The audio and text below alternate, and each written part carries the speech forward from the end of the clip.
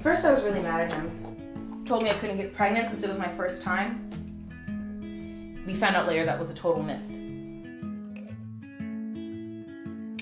We had only been dating for 3 months and I was already pregnant. It happened way too fast.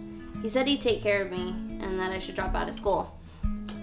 I let go of my dreams and I dropped out.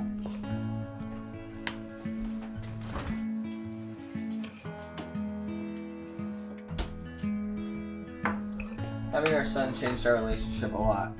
I feel like I have to be more mature now, plan for the future and stuff.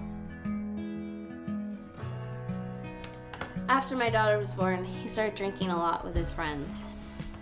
When he was drunk, he'd get mean, and I got scared.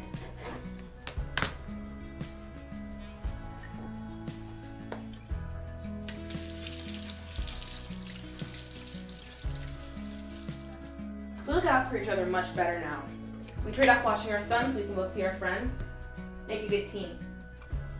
I talked to my older sister, and that was good. She was the one that told me to call the Love is Respect hotline. They listened and helped.